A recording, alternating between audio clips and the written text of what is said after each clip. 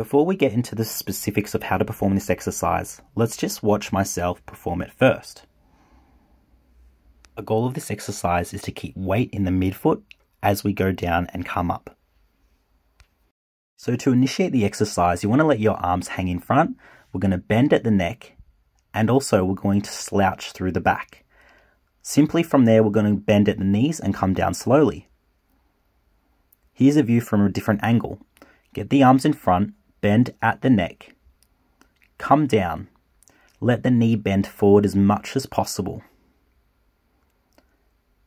When we come up, we also want to delay that knee extension, keeping it forward as possible when coming up. Here's a view from the side. Going down, flexing through the neck and the back, keeping the knee forward and extending through the hip.